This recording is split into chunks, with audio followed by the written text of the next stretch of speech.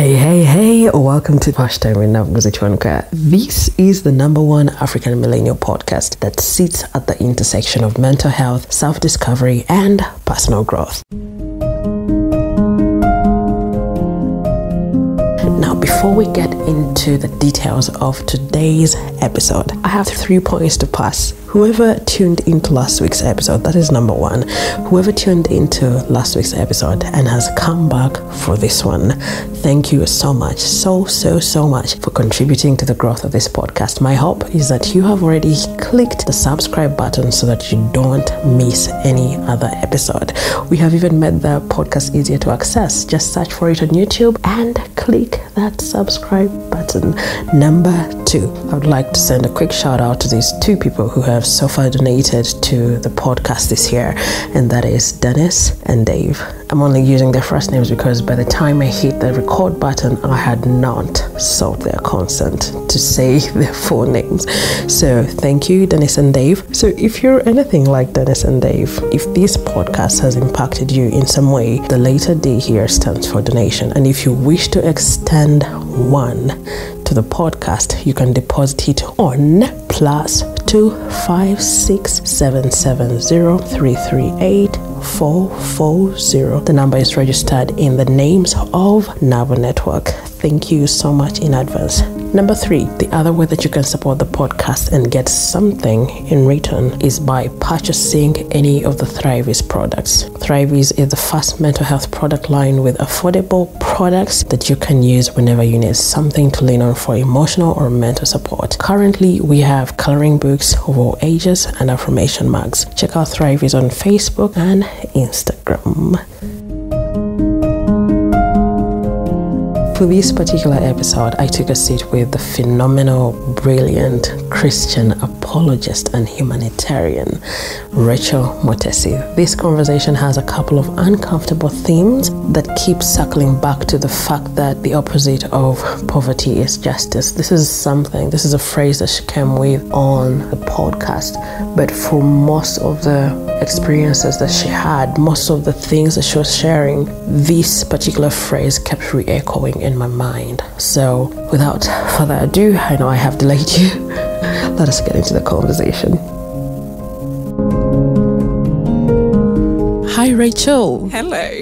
It's an honor to have you. Honor. Let me tell you, I don't know if you know this, but maybe I informed you about it in I don't know when. I don't remember the year. Maybe I don't remember the year. But we met at the mental health run. Mm-hmm.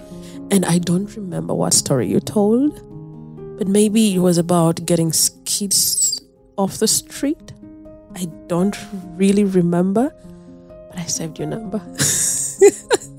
And then one time I landed on you on Facebook. So I followed you. I asked for a friend request so that it keeps reminding me that I need to have a conversation with you, so that it's not just a phone number. So by the time you like text me, I couldn't even confess that, hey, I already have your number. Okay, interesting. That's interesting, because usually I'm the one talking and asking numbers. And oh, wow. Okay. Wow. No, I think when you're reading the number, maybe I didn't have a clear recollection whether I had the number or not, because time had gone by. And so when I was writing it, the name popped. I was like, yikes. The number. Interesting. I feel special already. Oh, come on. I feel special, yeah. If a cool person has your number, maybe I'm a little cool. You're cooler. You're cooler. We are not going to that debate, are we? So let us have this conversation. Let us hear from who we have on set. Who is Racheal? For the person that may not have heard about Mutesi Racheal, let us hear from you. Who are you? Yeah, Mutesi Racheal. Hi, everyone listening in. My name is Racheal Mutesi. Actually, I have another complex one called Kweto Laku. So my surname is Kweto Laku, but I say my trade name is Mutesi. Yeah. That's an easy one, from both Eastern and Western Uganda. Kweto Laku is like limiting yourself, is it? Kweto Laku. So the story goes, I was a very shy kid. Very shy, a very crybaby. And I used to separate myself. So, What? Yeah. So no one believes that part. Wait, so I would have taken it as a nickname. It was, but actually, there is another Kweto Who Laku registered in my family. it? So, my family, my mom did. So I have Racheal Mutesi Kweto Laku. So that's my name. So anyone who says Kweto Laku, then I know they know me from long ago. Oh my goodness. And Racheal is, I think by practice, I'm a social worker. So I spend most of my time listening to people and understanding what they're going through, and then try to act accordingly. So I found myself in schools talking about, and villages talking about menstruation. In fact, there was a time when I was nicknamed Mama Pad. Whoa! How long back is that? That's, I think, 2020 to 2022, because we're doing a PADS initiative with the communities after COVID. And lottery contact. Unfortunately, the person who named me this name is late now. He was in an accident. But he was like, tunakuita Mama Pad. And we went to villages in Kira, Kalerwe, and neighboring communities, just teaching women in small groups, definitely obeying the SOPs at that time. And so, but I've done that since forever. Even as a teenager, I remember going into schools, supporting my mom, who is a teacher, to do menstrual health hygiene training. And then I'm a Christian and a preacher at that. I tell a story that I became a Christian when I was offered a bowl of rice. And because I was growing up in a home where rice and beef was on special days. And so when these Christians would give me rice, I'm like, if Jesus were about warm chair, I'm good to go. I'm following him. I'm not looking back. And so I'm a passionate preacher. In fact, I'm trained in Christian apologetics. And that doesn't mean that I go around apologizing. I go around giving a defense for why people believe that Christianity is true, or all the truth claims of Christianity. I am a poet, though I say that silently because I write and I never try to speak them out. So you'll never find me performing, but I write a lot. And now on that note, because there is that one that really struck. You might have shared it towards the end of last year. And out there. I don't remember the title, my friend. I just remember what I felt. Because I kept replaying and I was like, these are deep emotions in here. And that's when I was like, do you mind me resharing this? Because in a way it was sharing awareness. Yeah. I think when I write out there was, we had a situation with a girl. So I run a charity called Ufahari Girls, and our vision is to create... Let us go back to it. Ufahari Girls. Ufahari Girls, yes. Okay. And our vision is to create a safe environment for girls free from sex abuse and sex exploitation. And then we go on to provide them an opportunity to get education. And so the way it plays out is different. So people call us when girls are suffering from sex abuse or exploitation. Unfortunately, almost the girls that come in my care have already been victims of sex violence in a way. But last year we had received a call about this girl who had gone into labor. And so I was having lunch, having a good day, and someone was like, Racheal, there is a girl here. I said, take her to hospital, come after lunch. Right. And I just had no idea what I was getting myself into. In fact, today is a year and a day since that girl came into my care. And so we sent her to Naguru. I said, take her to Naguru, we'll follow it from there. By evening, we had learned that she had an obstructed pregnancy, but she had been homeless. And she was the dirtiest person you could have met. No any, grooming whatsoever was going on with her. And she had not bathed for a little while. So the evening I went back to her house where this person had met her. This is a known friend. I'd not seen her maybe in 10 years. Whoa. And she was she had just returned from Kenya. And this girl in Kansang is in her neighborhood. So she walks in there. I think she thought she looked friendly. She's a very friendly person. That's why she walked to her house. So anyway, my friend calls and I go back to see, is there anything she has before we buy anything? And so we walk into this house, which was basically an abandoned old building. And she had a 5-liter jerrycan and a very old cup and a mattress, which I think she stole from the neighborhood, very torn, very dirty, where she was sleeping, no clothes, no whatsoever. And so when we go back to hospital, I'm sure we don't have anything. And so we have to go to one. And usually I run to Facebook. I say, we have this person. Right. Please help me. And by evening, she was going into surgery. And one thing led to another. She later on went into her 4 major surgeries, and which led us to be in ICU. And then lastly, we went into the specialized women hospital, Mulago. And there the doctor said to me, actually, I think you had brought in a dead body. Because as soon as we walked in, 30 minutes, she went into surgery that went for 10 and a half hours. And I'd gone for days without sleeping because I was just traumatized with the whole experience. We had first been in public facilities where I had also met other children that had suffered almost similar situations. And I think my brain could not hold it. So I wake up in the morning and I'm like, I'm just tired. I'd spent 5 days without sleeping.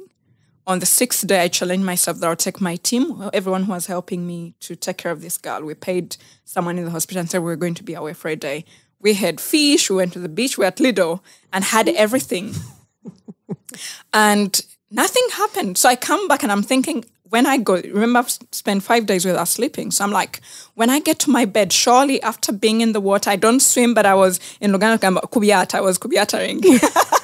And I'm thinking I will sleep. And I couldn't sleep. And I thought something is wrong. And that night I wrote 2 poems. One started with, if you come to my funeral, know that my thoughts killed me. Because I could not. We had talked to the mother who had said to me, Ogwa musota, that's a snake. Echo chisirani, you can only bring her wabanga limo box. In other words, you can bring back that girl if she's dead. And so I was trying to contemplate, what does that even mean? How do I finally walk away from this girl who I've now cared for, maybe this is like day 26 from her life, whom I have become her only source of hope. And also now merging that with other stories that I was encountering within the hospital. And I won't go in what looks like in a public, hospital in Uganda. I won't go into those details. And now I was not sleeping. And so I'm thinking my mind is racing. I had just suffered from an accident, so I had crutches on. Everything was going on as I'm limping around, right? And I had fallen off a bicycle because I was trying to run to get medicine on time. And, so it was a very hectic time. And as I come in the night, and I'm like, God, if you can help me, please help me. And then later on, because I was very tired still, that poem didn't do the magic. Then I write something and say, I'll dare. Sometimes my life is tiring and the prospect of dying seemed more soothing than living, but I'll dare to live. Pause. Right there. I just even got the goosebumps again.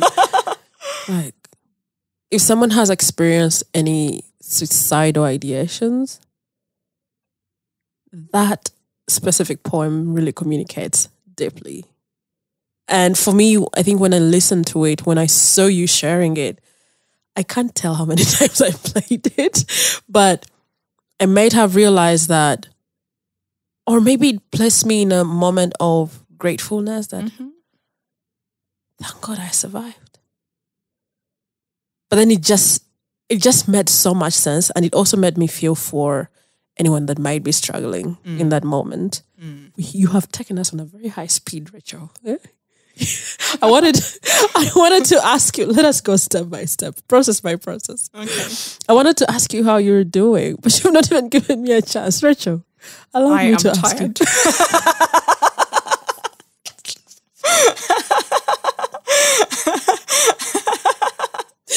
The table between us is really wide. Should have extended some strength. Yeah, I think if I am, the honest feeling is that of fatigue, and partly because I think it's an ongoing struggle. Like what I've said, we have children. My husband and I have taken on 11 children now, whom we are caring for.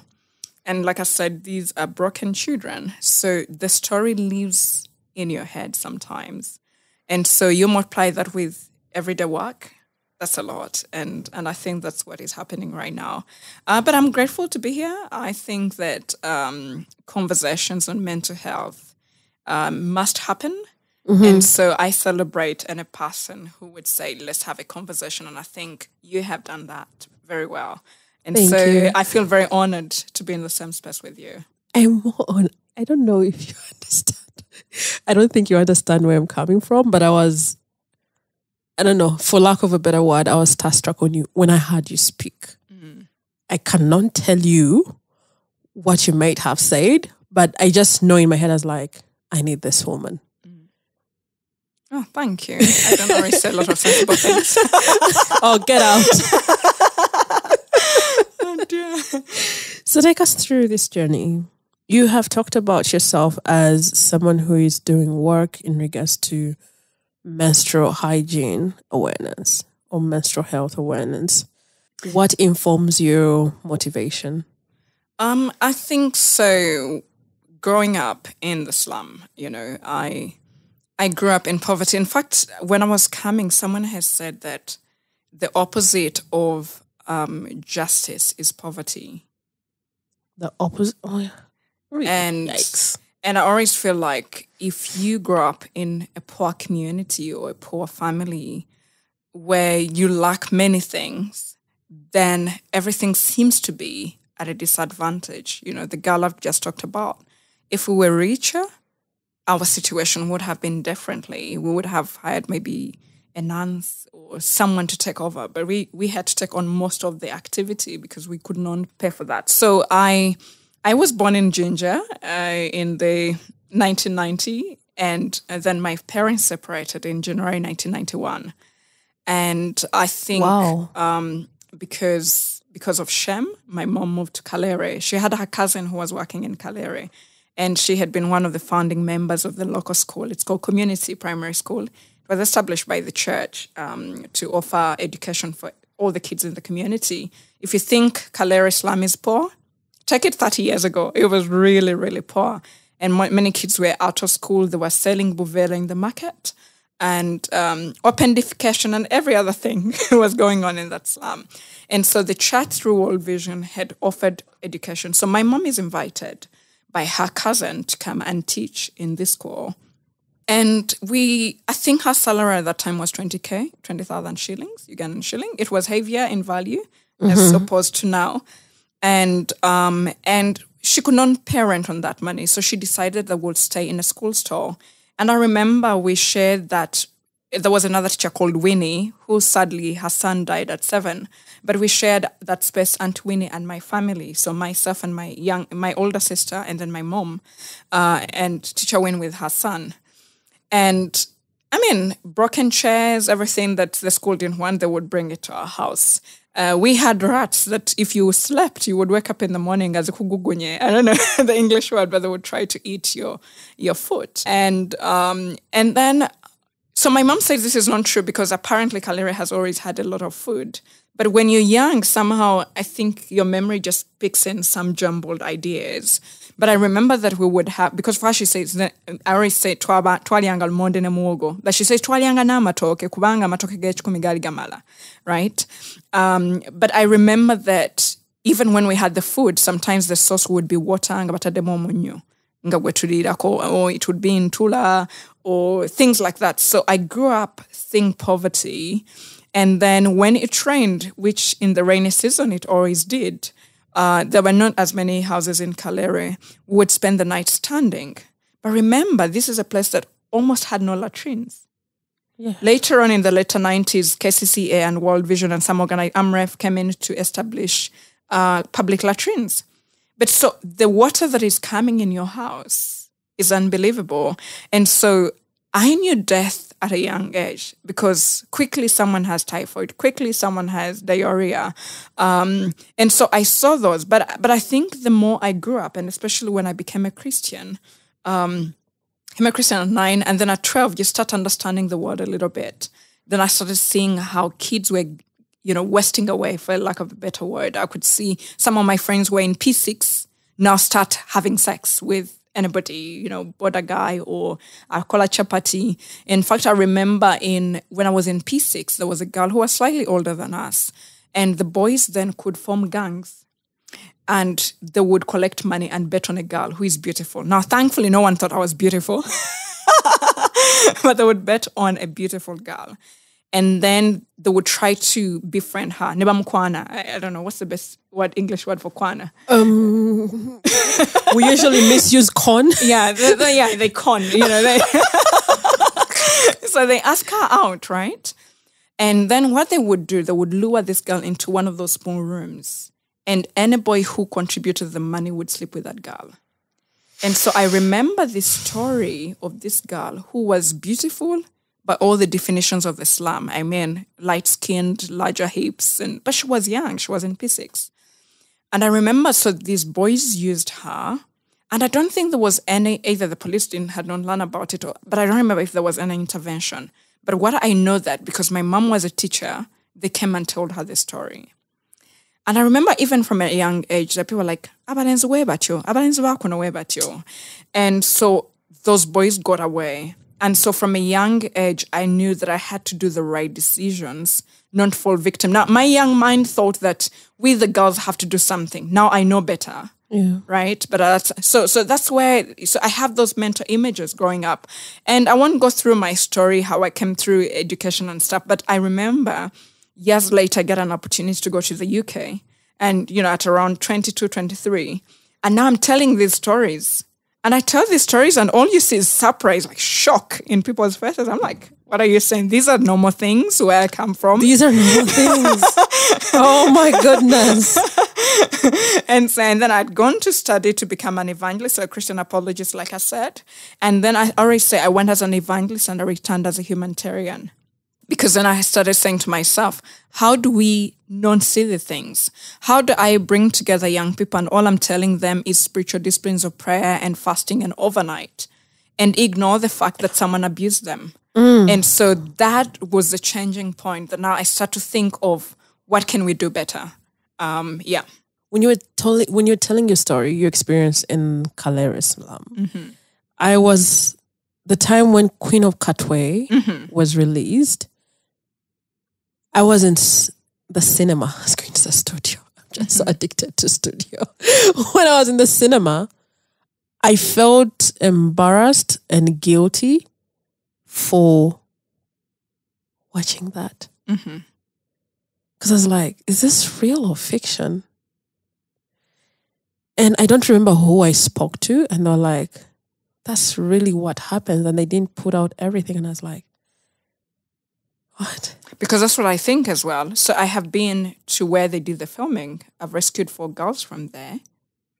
And the things I've seen when I went to pick those kids is worse than what Queen of Kalerwe can show. And also that's the disturbing thing. So I'll tell you a quick one. So I bring a friend to my house, and at that time we're teaching girls to crochet. And this is COVID, so it's happening in my house, about 10 girls. And for some reason, they are moved to start sharing what they would say if it was their wedding day. And I kid you not, almost everyone in that room was sharing either on how they escaped rape or how they were raped. And my friend was so confused because everyone was doing it in the most humorous way. So Charlie Chibo was in Gachinyuma. But you sit back and you're like, how did they survive this? And yet they did.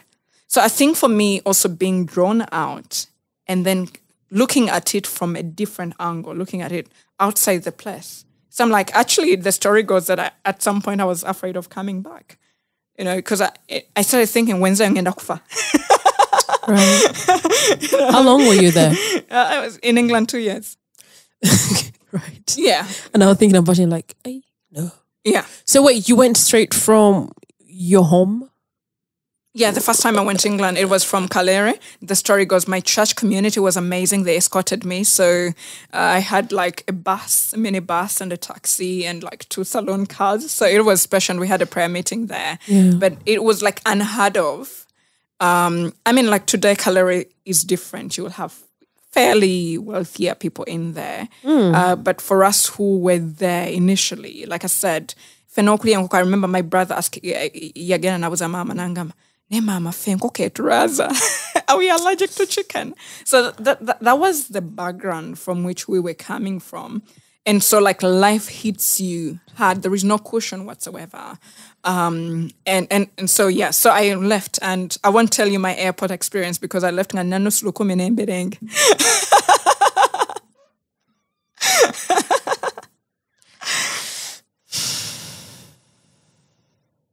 Hey.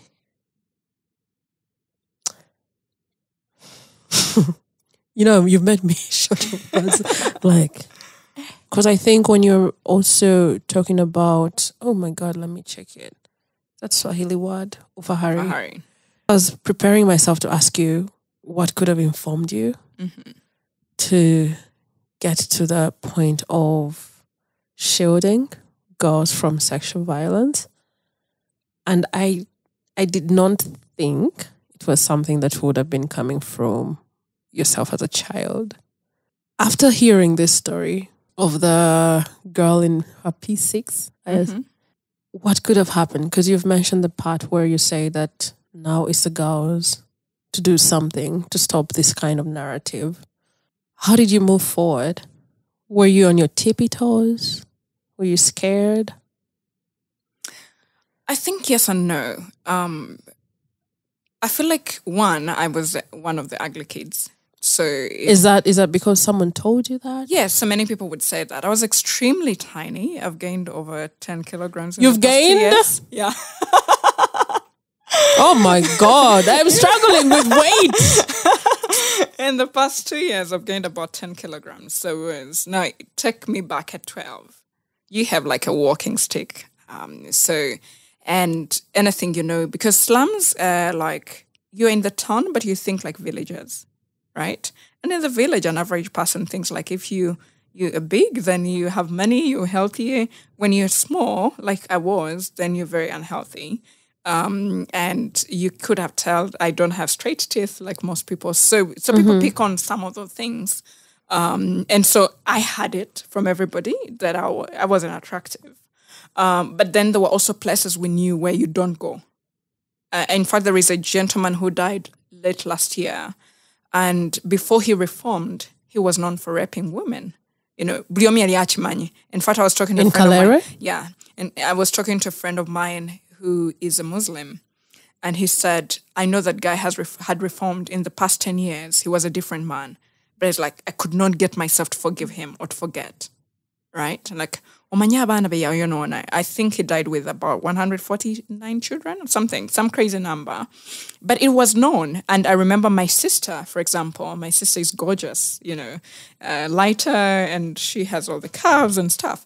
And for her, every time she would walk in past 8, this guy would be chasing after her. And I remember one time she came in past 9 and she chased her and she ran into a pit latrine. And she was there for like 3 hours because that guy was outside. Now, again, think Katwe, think Kalerwe. That's sad, being a pit latrine, because usually the hygiene is not good. But she had to stand there for that time because she knew if I got out. And this guy was known for walking to anybody. Even if you're working in the market and he needed you, he would. But he was a little wealthier compared to other people. And so he would corrupt his way to get out of the police custody and stuff. And so I think there was always a sense in which, like, you have to be careful. There are places you can't go. Wasanga guy, he had locks, so Wasanga resto no kuduka, things like that. And then we knew the bad boys as well. And for me, again, like I've said, I was being raised by a teacher who I think my mom is a matriarch. She had a presence, she had a special presence. She's very tender and kind, so she would help parents who could not pay the tuition. And so there was a special admiration towards my mom, and that, spread down to us. Like, people would want to protect us. Our teacher. In fact, in around maybe 2019, I got a man arrested, and I think his fellow gang members came back. They wanted to get me, and they circled me in this very isolated spot in Kalerwe, and I thought it was it all. And they had knives. And until one walked to me and I go, "Oh no, mwana wa teacher, oh no, mwana wa Auntie Jessica," and they let me go, right? One of them said, "Toto amukwata kono mwana Auntie Jessica." So my mom had that kind of like presence to her, and that protected us in a little way. But also for me, I knew, especially being a Christian, that you had to protect yourself. You had to abstain. You had to be good. You had to dress up very long. I had that very conservative mindset of what Christianity would look like. You have to cover. So I never had a boyfriend until I was 20. And even at 20, I don't know if we were dating, but You were hanging out. I was heartbroken anyway when he walked away, but I think he's convinced we're not dating. But so there was always that fear that was planted, especially to the good-looking kids. But also there was a pressure to protect yourself. And then again, there were others who that was the norm and they gave in. So there is a zone in Kalerwe, where at least an average girl, it's a nickname of a zone, Chigei, like from gossip. And an average girl would be pregnant at 15, and that's like the norm. And, so there's small girls who have given birth to small girls who you find grandparents at 32 or 35. But because that has been the norm, and many of these, because I've been there, know that it was an effect of abuse. But we find ways of sugarcoating it. Mm-hmm. Yeah. You've mentioned that part where your mother might be the person who introduced you to church, and now you're talking about the conservativeness in the Christian world and what you're experiencing. And then you also mentioned, it must have been in the beginning of the conversation, where you're like, if Jesus comes with a bowl of rice, I'm definitely following him. At what age did you feel like Christianity is it? I think earlier on, at 9, I was a Christian. And when I became a Christian, it was a radical transformation, because this is how I know. Because when I went back to school, I stood up to be the religious prefect. And I was in charge of religion until I finished senior 6. From what? Wait. From P4, like P4 1999. Wow. Yes. You're always looking at that position. Yes, I was always, it kept on just changing the name. Mom, in secondary it becomes Mama, evangelist, or it's either evangelist, or it was chairperson, scripture union, or religious prefect, or so sometimes actually people are disappointed when they find me walking and I'm putting on trousers. And then sometimes? Like, yeah. Right now? Yeah, because they know me from those days of being very conservative about faith. And so they're like, Racheal wachuka, Or when I say something, they feel like, oh, that's unchristian enough. And now I'm married to a guy who has locks. So to some, I really, really backslid. But yeah, so I feel like there was an anchoring. And when I joined Senior 1, I joined Scripture Union. And then faith there even took a different shape. And I remember my mom says she had issues with my sister in terms of discipline at school. But for me, the only concern she ever had about me at school was how much I read the Bible. And so teachers were like, oh, she's working hard, she's doing this, but she reads the Bible. And so where they expect me to read a textbook, I would be reading. And I'd memorize a lot of scripture. But I think even in my young mind, I knew that this is the only way you can be saved. Because everything around you, now I'm talking about, the sex abuse that was going on. I've not talked about the drugs. I've not talked about, I don't know if this was common in other slums, but people use mob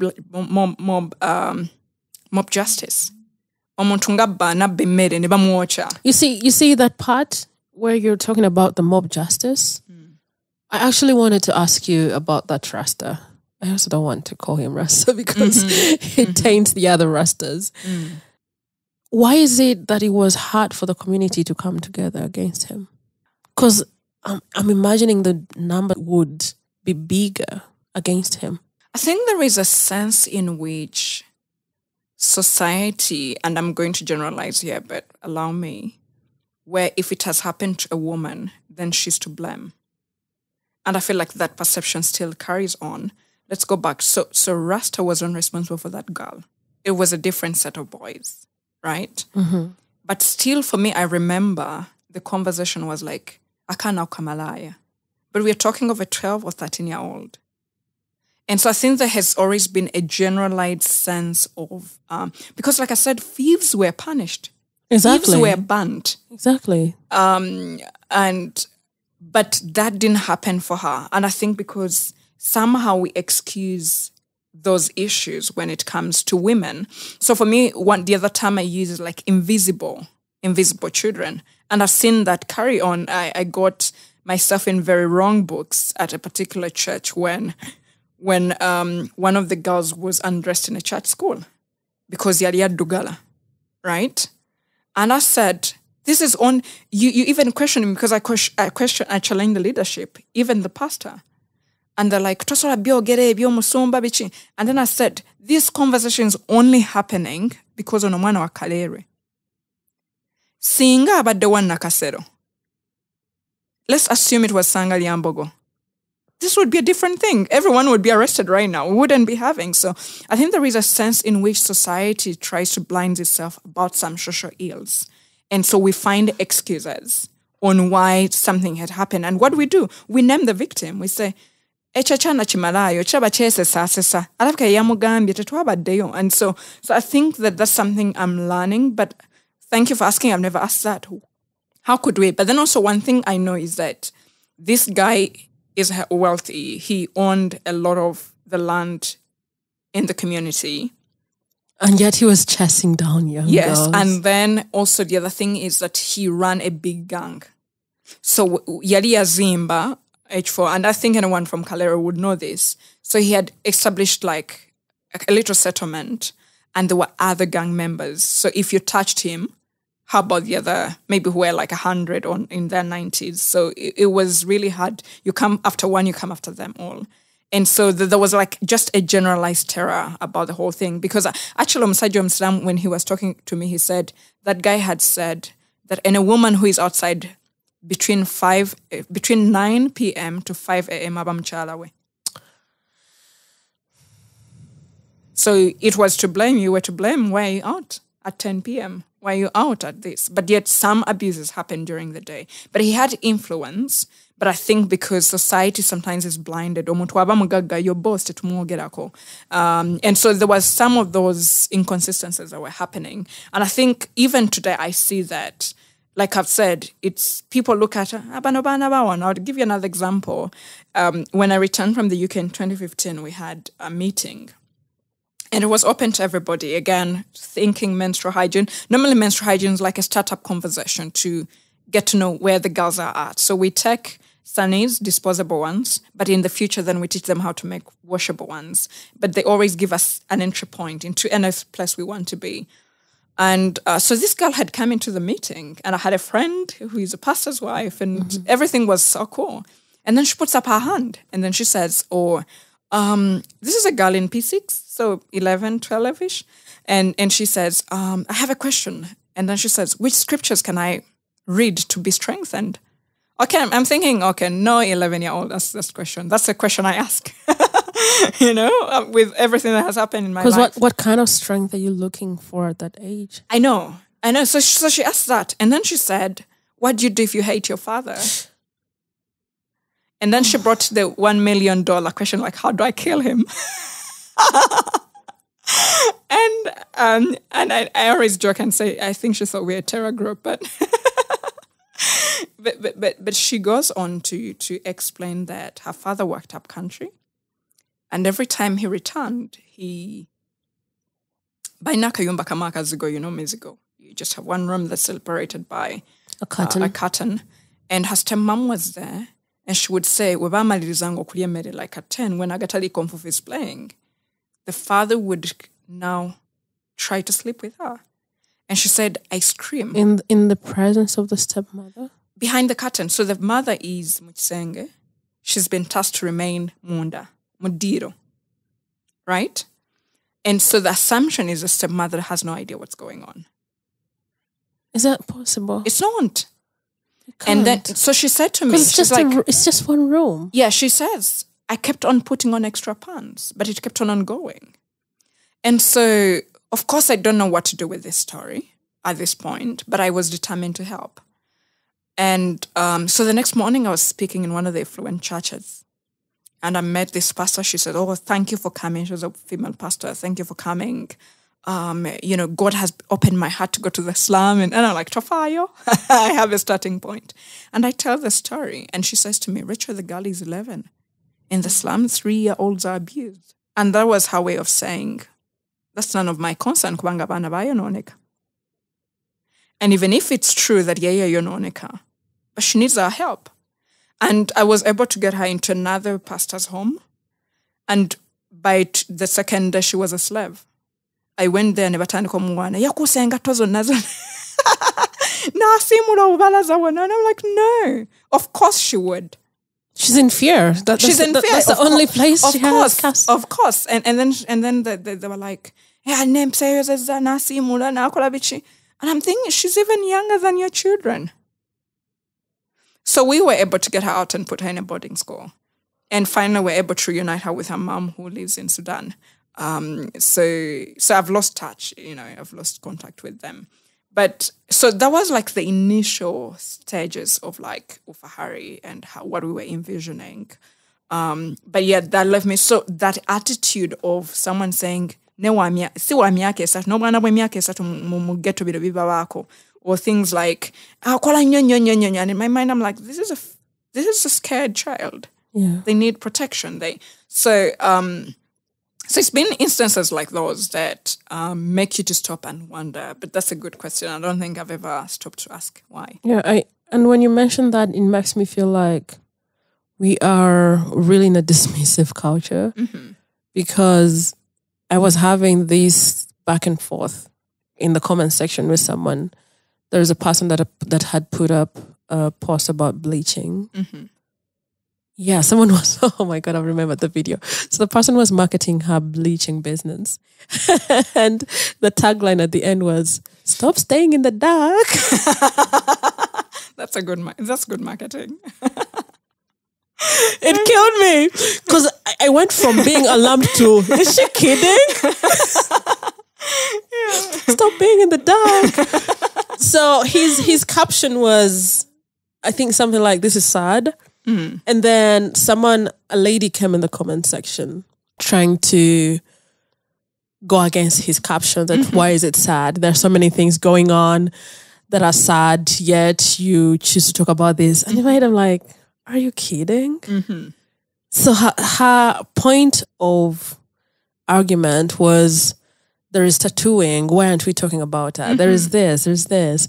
And when I hear you talking about the church minister who was like, 3-year-olds are also abused, it makes me question, so do you mean we should just move on with life like that?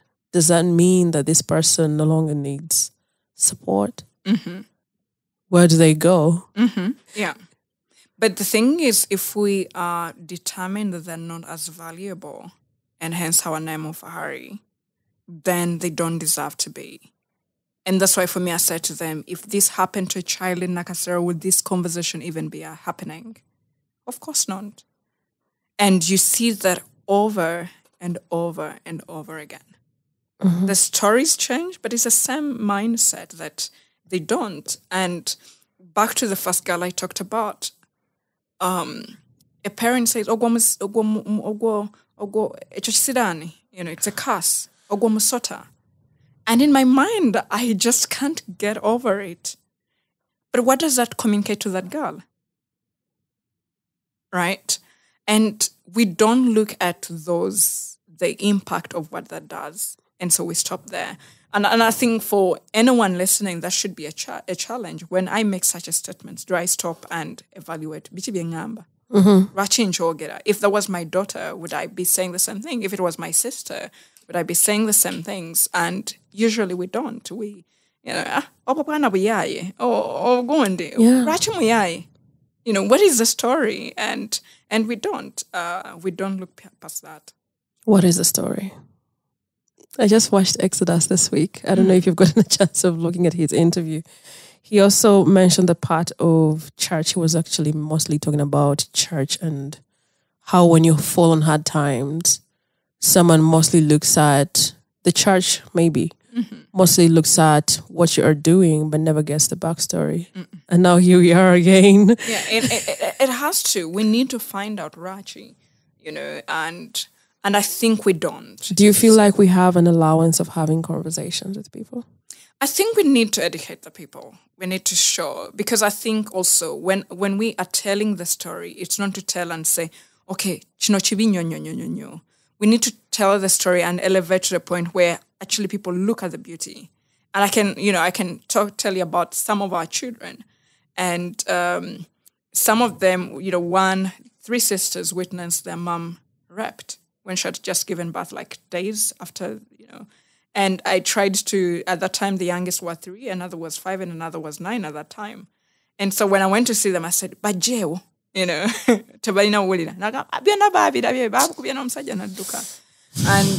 but then, so when they came, they had traits that I had to struggle with. Abasukali namteka once which stand not because to more desukali, but because they feel like so you better be ready. And yet avondira mu nyumba most of the time. But then I have realized that some of them, like one of them is such a lovely musician. She has a very deep voice, but just captivating. She's the most sassy human being ever.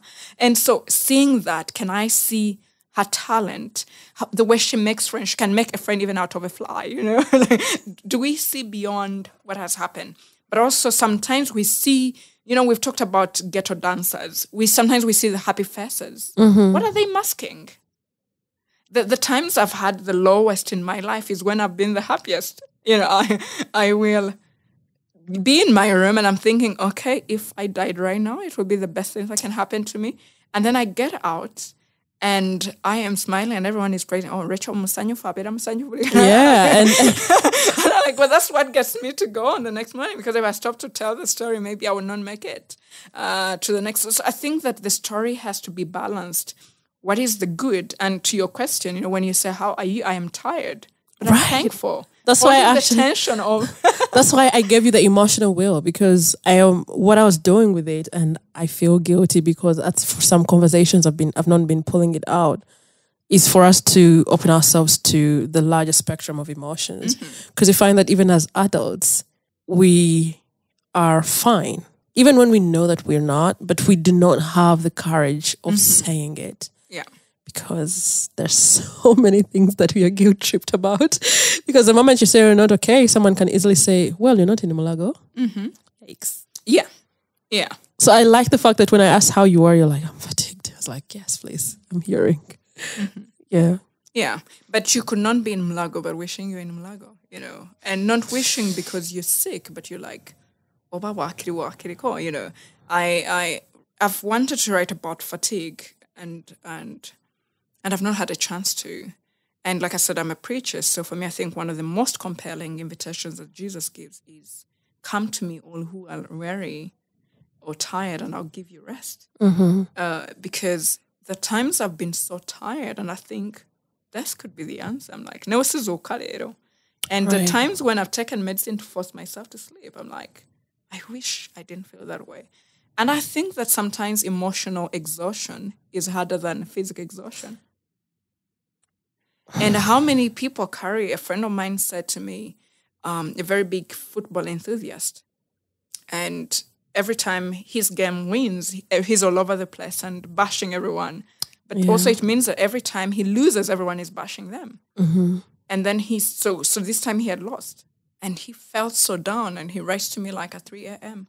And he says, people don't understand that the only beautiful thing that is happening to my life is football. Yes. It's the only thread I'm hanging by. And so I said to them, I'm supporting your team. So when they troll you, send them to me, because if anyone can troll, I am gifted. But because that, I felt like in that moment was like, I'm tired. I go to hospital and they check me, nothing is wrong. It's like every day for these past 4 years, I feel sick. I am tired. And so again, maybe their action of going to the hospital is to say, you know what? Wrongly, and they can, but then when they go and actually feel like nothing is wrong, then it feels like you are seeking for sympathy. But actually, if you've been to that place, like I told you I was, and that's not the first time, and then you're like, because you think your mind is racing and nothing can stop it yet. And again, if you're a believing person like myself, there are all these myriads of scripture they're throwing at you.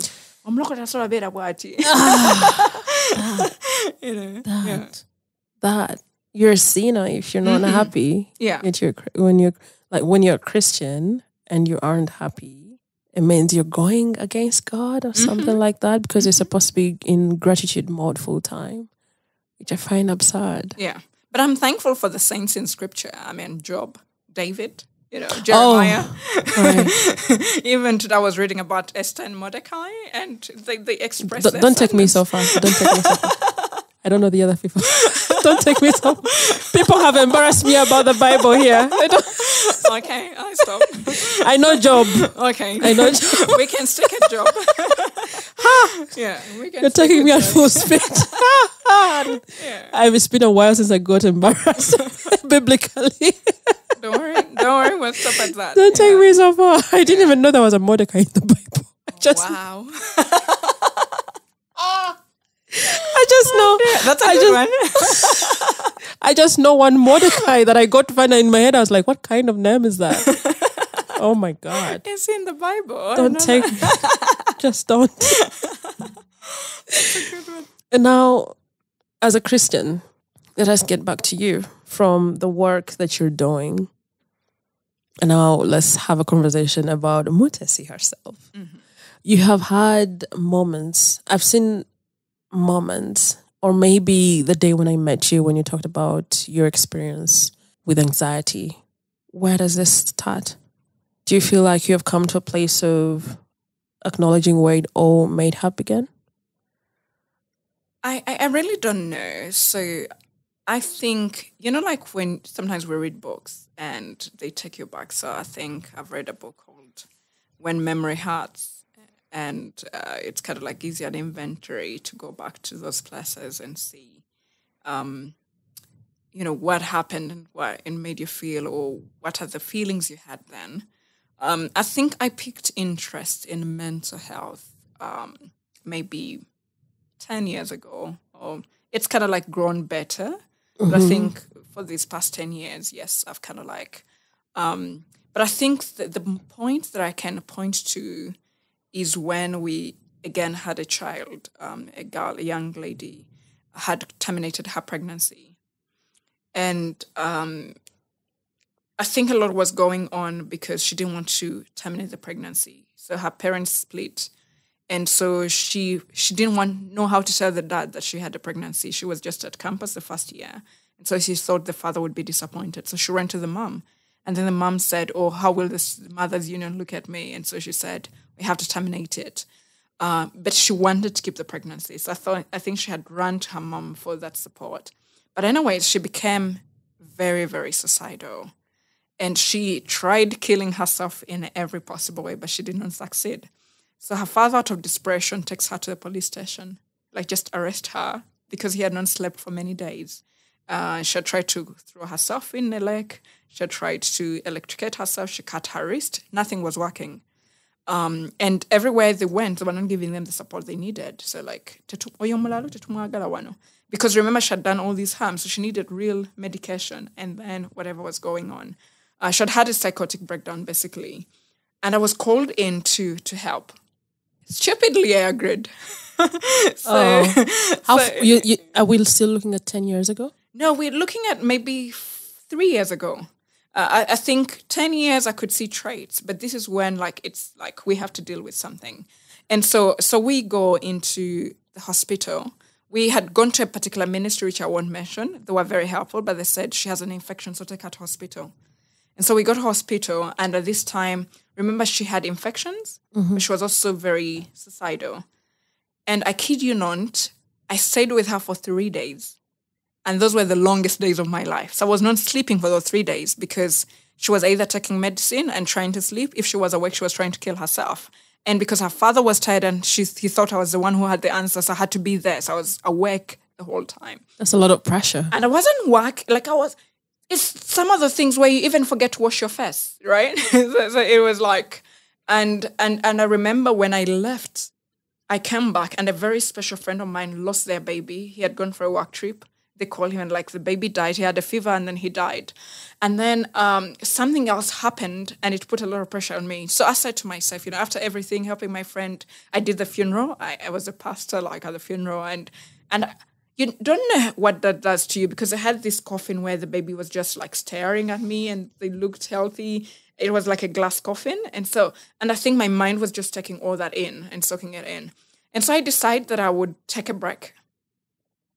A lot of other things were going on. I'd been in a meeting where someone was doing a research and I happened to be there and he had questioned 7 women to share how they came to Kampala. And I kid you not, everyone had been forced to marry their rapist. I don't know how it was arranged. And the research wasn't about that. But somehow everyone is my sister had a friend and he came around and then he impregnated me. I couldn't go back home. That was a common denominator of these stories. And so I'm taking all this in. And in like 1 week, in a space of 1 week. And so I decide to myself, I'm going to give myself a treat. I'm going to go away and take a break. And so I pack everything. If you know anything, I love company. I'm such a big extrovert. So I decide to go alone. I get there, I switch off my phone. And the first day was okay until I go to sleep. And then I wake up, it was very hot, go to the bathroom and then come back. And as I'm laying down, I feel like something is coming and sitting on top of me. If you had that feeling where you feel like a heavy thing is on your body. No, I think it falls like under hallucination or something. I've heard of it being called sleep something. Yes, so something like that happens. So I'm lying and then I feel like something is seated on my back. So I'm like, okay, whatever it is. And then, but I'm like subconscious, right? I'm not fully awake. I'm not fully asleep. So I'm lying on my back and so I feel it. And then as I'm sleeping, I feel like something is coming like a cat. And it's kind of like, now I fear cats with a passion. And it's kind of like licking my face around my neckline here. And I'm thinking, so in like an out-of-body experience, I felt like I moved my hand and caught the tongue. And at this point, this thing falls off my back, whatever sensation I was feeling, and I had it fall. So I kind of like come out back into my conscience, and I start looking for what I'd lost, what is done. And at this point, I look and there was nothing out. Like everything I had on my bed before I went to sleep, my phone, a torch, everything was there. And I was traumatized. So I get my phone and like, what's going on? Of course, like any good Christian, I go to Psalms 91. those who wait upon the Lord. But thank you. I was going to ask you, what is there? Those who hide in the shadow of the Most High, He will do this. It's kind of like a prayer of protection. I'll protect you from the pestilence of the night. I'll do this and this. It feels like all the Psalms are about that. Maybe not. They're poetic. They're poetic, yes. Yeah. But it's kind of like raw emotions that you find in the Psalm. But anyway, so I read the scripture and at this point I'm crying. And I think I had not cried from the age I was 8 until that time. So I read... You had... Sorry, don't... Banag, temple. You had not cried from the age of like 8. Yeah. 2? This is like maybe, this is 2021, so to 31. Huh? Yeah. That is, oh my goodness. Because I would count that as what? 2021 is 3 years ago. Yeah. So we're looking at 31. Yeah, so minus more than 8. 20 years. 23 years. Yeah.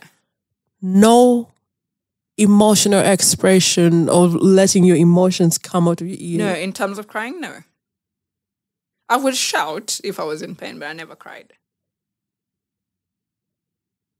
So at this time... Was it a decision that you made her mad? I think so. I was always a crying baby. And the story goes that so World Vision would give sponsorship to everybody. And... but then there would be specific sponsors who would allow to take on a child. And I think when I was about 6, a particular sponsor had wanted to take me on, but I was crying a lot. And so they rejected me because I was crying. So I think as a child, I decided that I don't cry. I'll be rejected. Yeah. And then I just became very happy. So partly, I think part of that became with my faith journey. Then I became more expressive in terms of joy. But I think I just thought that crying means you're weak, So, but that day, I think a lot, like I said, a lot had happened during that week. And I was very exhausted physically.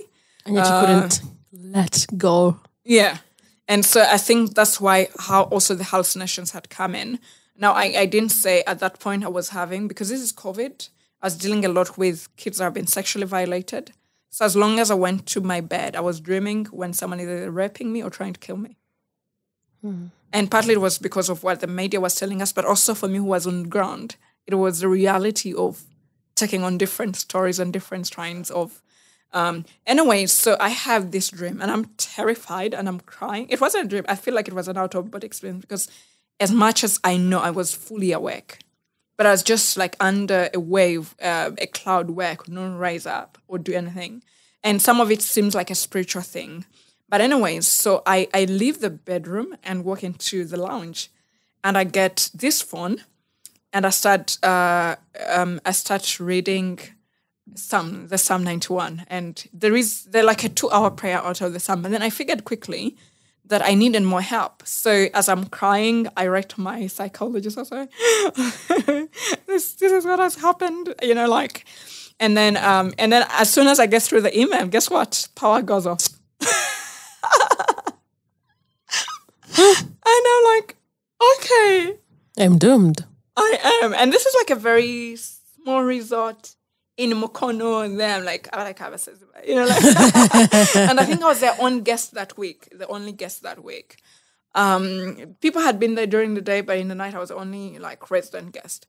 And in the morning, when I woke up again, I'm used to smiling and stuff. I woke up as if nothing had happened. And I said to them, I have to go. But at least one thing I was thankful for, so my psychologist writes back and says, I think it's good for you to go and have yourself checked. Maybe you're sick. And so I left in the morning, went to hospital, and then they did all these tests, which came out to be negative. And so then he said, oh, maybe we could consider something else is going on. Tell me about your. But then in the evening, the psychologist said, as soon as you get back from hospital, let me know, and then we'll have a call. And we had a conversation, which she established. I think some people had shared with the experience had already diagnosed me. And then she came back and said, I think what I'm hearing is that you need to sleep, you need to eat, and you need to cry.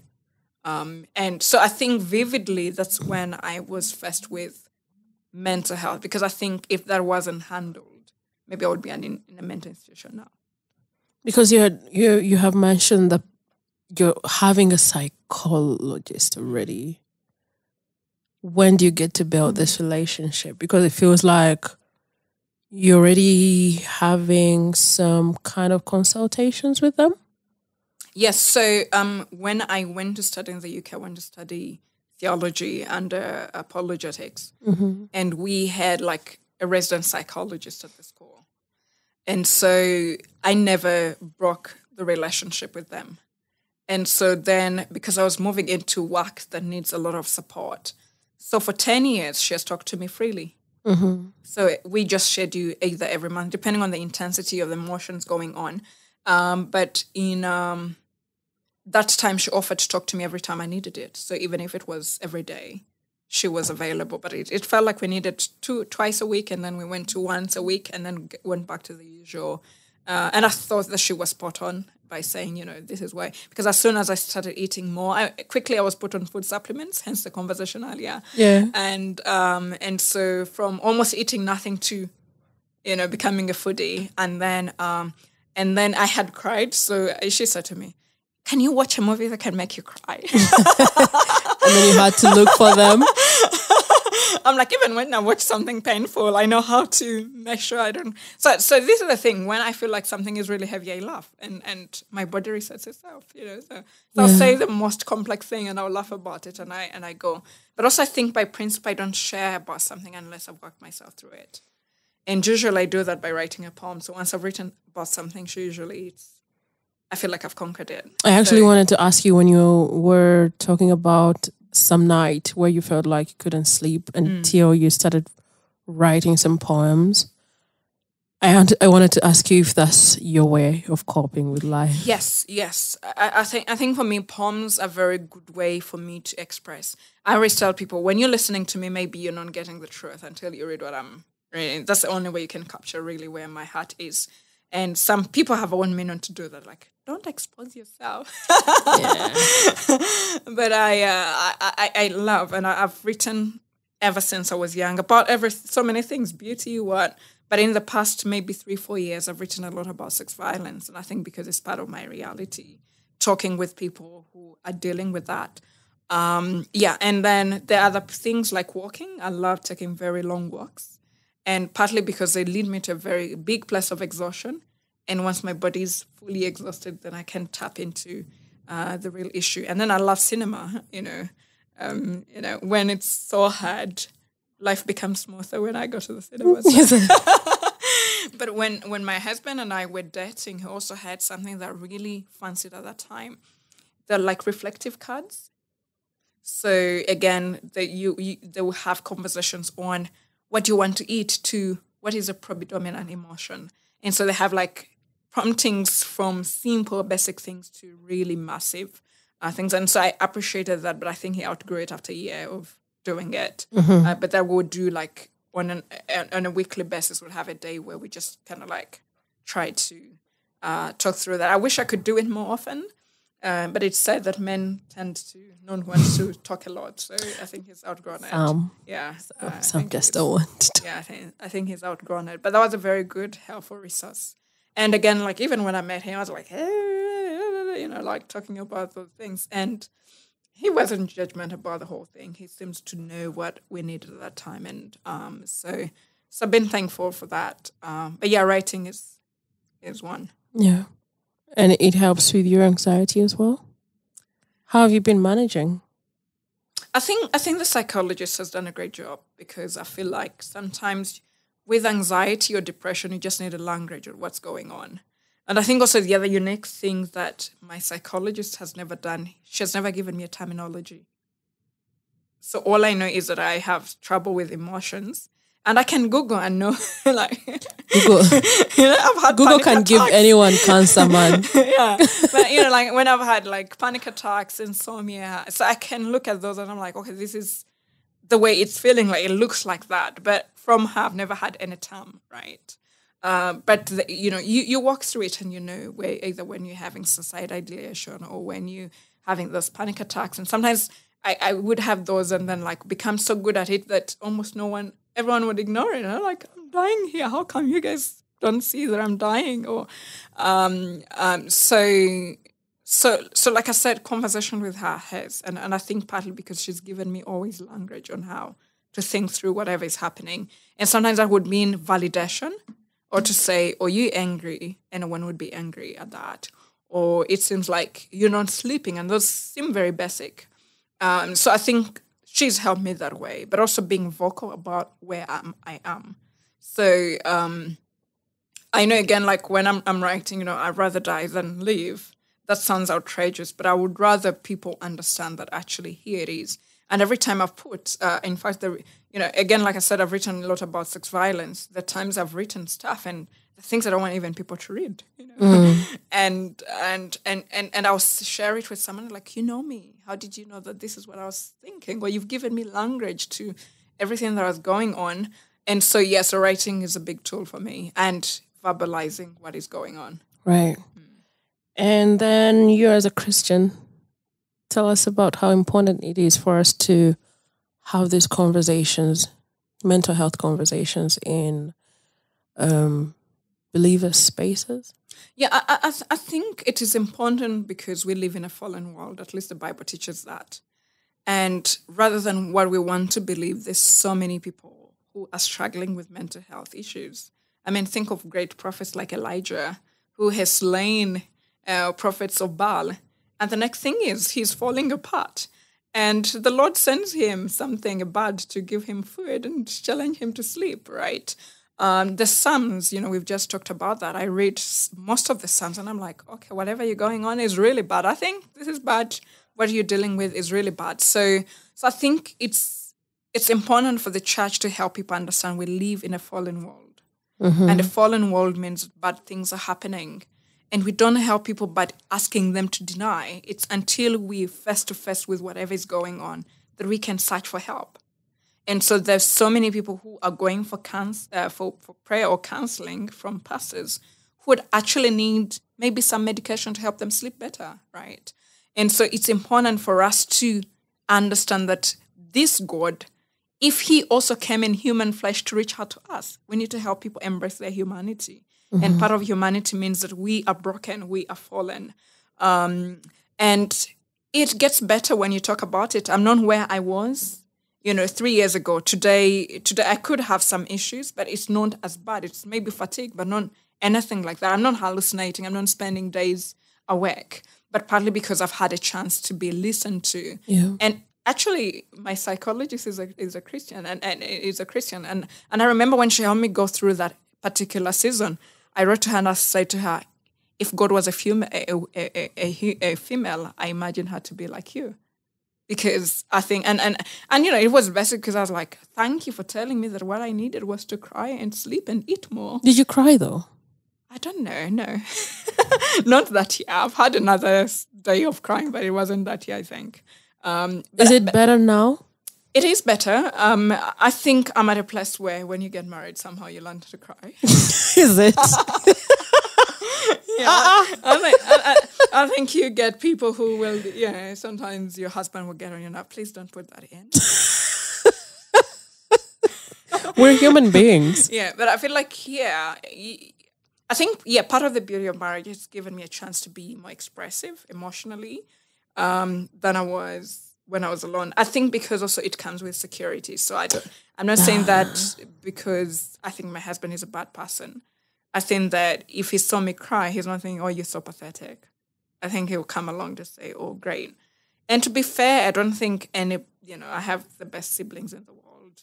I think my mom is the most tender person. I think for me, I never cried before my mom because I felt like she would feel more broken. So I think she would cry more. Yeah. And so there was always a sense in which I'll protect you. Yeah. And I won't let you see me this way. Oh, I'll my try to be goodness. strong. So, but I feel like for my husband, then it's okay for him to see because I feel like he can handle it. He can handle a little. Oh my goodness! And now when you put that out like that, I wonder how many children have grown up, or maybe let's speak about the girls specifically. I wonder how many they are that have grown with a single mother, and they feel like, I don't want to show my mother that I'm cracking because they might get more broken. Mm-hmm. I've been carrying that from the time I was a kid. And not that she said, don't express yourself. She was always there. Mm-hmm. But for some reason, I knew what she was going through. Yeah. And yet I just didn't want to invite her in my emotions. So when my sister and I have said it, like, because for her, and myself, we decided we're going to be strong women. And strong women said we're not going to express how we feel. My sister is better at expression. I was like a rock. And I think people see it as a surprise because I think I'm also compassionate. And maybe that's why I deal with some of the things. I'm very empathetic. But even in my empathy, if I came to see you when you're sick, don't expect me to be crying with you. I'll be like giving you all the good stories for you to find something to laugh about. Can I tell you something? I'll help you, right? I want to tell you something terrible. There is someone, when you mention the part of empathy and then a sick person, I think sometimes we're short of words to express empathy. Mm-hmm. My aunt, before she passed, she told us about someone that she does not want to see. Mm-hmm. Okay. Because when she was okay, I think they would go together to visit sick people. Yeah. And then this chick would be like, don't worry, you're going to die. I did not worry, Costa, you're going to die.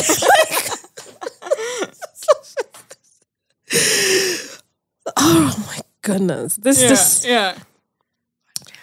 conversation is great. And I feel like maybe we have come to the end of it. Yeah. But before we close, do you feel like there is something that you may have left behind? That you might have left out?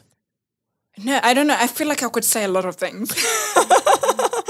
I feel like I could say a lot of things, especially pertaining mental health. Mm. But I think that for me, I was at a prayer meeting and I shared my story like I've done. And, it takes on if, I'll share with you some of the stuff I've written. And so I was like, if you're trying to build people need to hear what the Lord has done. My goodness. And if the reason a legacy I want to be attached to me is that I was real. For me, there's no sugarcoating. What you see is what you get. If you get me and I'm tired, then it's tired. When you get me, I'm having a good day, it's a good day. And I think it's important for us to allow people to feel, because again, this person is saying, this because you're a Christian. I read scripture and I see broken people. I mean, Jesus breaks down and he says... In the Good Testament. Yes, and he says, if it's possible, take away this cup of suffering from me, right? And so if our God can step down and feel the suffering, how much more For me, who is not divine, can I feel it? And I think that we need to, in whatever ways it looks like, to step in and validate people's feelings. This is the last story I'll tell you. The biggest loss I've suffered is when my cousin died, Flavia, and I've written extensively about my experience dealing with her death. And I'm a very high depression functioning person. So when something is wrong, I am most effective. And so through hospital, I was trying to get money to keep her alive. And when she died, I was organizing the funeral and making sure everything is set. And so I was starting university, a postgrad program the following day after her funeral. And indeed, I left the village and came back.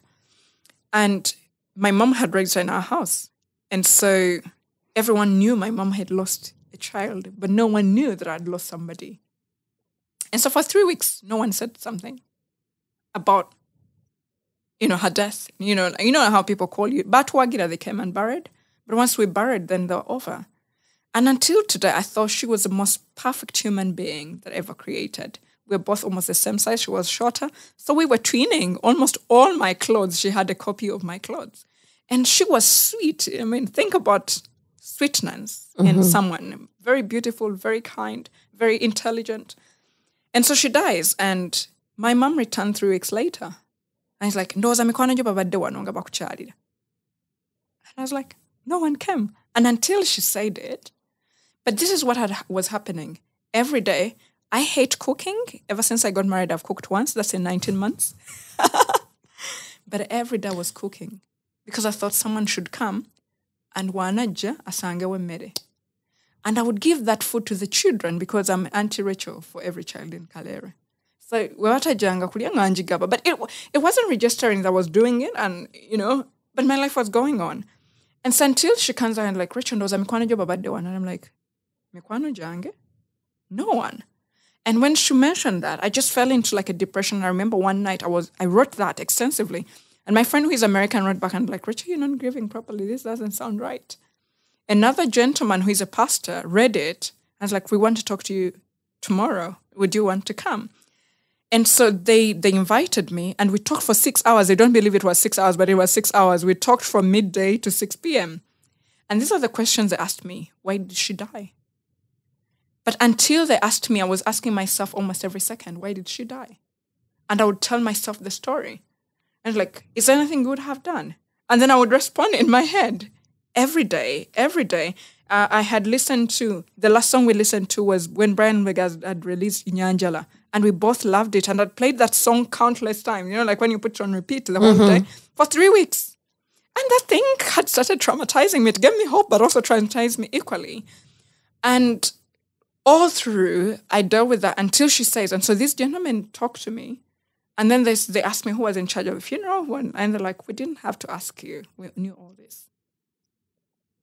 But the gentleman called Dr. Philip, he's the principal cast, Kampala School, Evangelical School of Theology, and Pastor Emmanuel, who is the dean.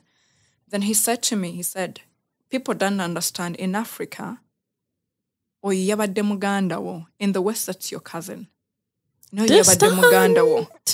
And then because everyone feels, if you say, I lost my cousin, it doesn't hit home. But actually, if it was your little sister, and for me, it was my little sister. And so those men said to me, what he experienced was terrible. And that gave me permission to grieve better. And other things, so they said, Racheal, we didn't have to ask who was in charge of everything. I was in charge of everything. I'm not exaggerating. I was in charge of everything. I did all that perfectly with a beautiful smile. And then finally, he said, you have to be young. Allow yourself to break down. If you wake up in the morning and you want to close the doorway, the whole day, do it. But I had 80,000. I had 80,000 in my bank. And I saw this guy in Atunda second-hand shoes. And I bought myself a second-hand pair of shoes. Now that's a big deal. I walked, Jamo was Sabat when I but those flip-flops, and I put them on. And as soon as I walked along, Auntie Racheal, what is that? I got so I think for me, the thing I learned from that is validating what has happened. and also giving yourself permission to grieve, giving yourself, if it's crying for you to, if for me it's write whatever nonsense that there is, things I've written, I'm like, what is going on? Those things, and then also like allowing to spoil yourself, because I think many of the people who struggle are like, you're trying to help everyone keep going. And you don't include yourself. And so the question is, who is taking care of you? And if no one is there, then you should be the one who is taking it, standing in the gap for yourself and doing it for yourself. So if it's getting a phone, before you solve all the problems, for me, if I pay all the tuition, do I have a phone? And those are things that we miss out. But if you don't take care of you, my friend says God has given you the horse, and the horse to be an evangelist. God has given you a horse, like to help you carry the message. And so if you don't take care of the horse, then you can't take the message. And so I need to take care of the horse, and the horse is me. And so I need to sleep. I need to eat better. I need to work out. I need to exercise. I need to find people to talk to. I need to love myself enough to buy flowers, even when someone has not brought the flowers. I'll stop there. It's very much more like a summary of, if empathy doesn't include you, it's not empathy. That's right. Is there another word that you would want to leave the listener? Something that you would want them to walk away with? Something to keep them going? I think for anyone struggling, it gets better. It does. In the valley, it does not. But there, this may sound a little fishy, but ever since I was maybe 12, I listened to a guy called Wintley Phipps. And he said these words that have been like a wallmark in my life. And he said, it's in the quiet crucible of our private personal suffering that our greatest gifts are given, and our noblest dreams are born, and always born or given for what we have been through. In the crucible of our private personal, I think for me those are the words. Our greatest gifts are given, and our noblest dreams are born. And I think for me, I learned empathy in the crucible. And I think some people have been saved because I had a crucible.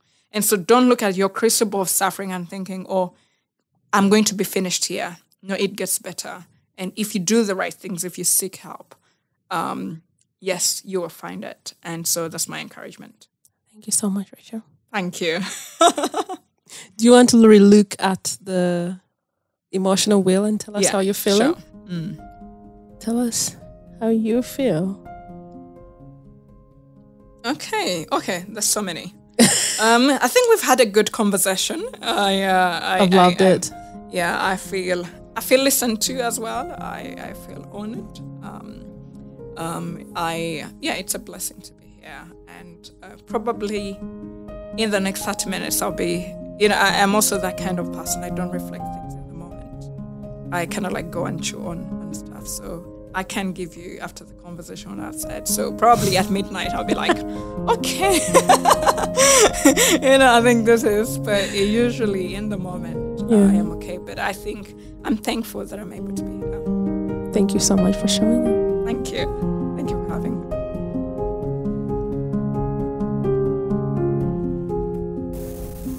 Thank you so much for hanging out with us to the very end. If you loved the episode, do me a favor and hit the subscribe button in Apple Podcasts, Spotify, YouTube, Castbox, Podbean, or any other podcast platform of your choice.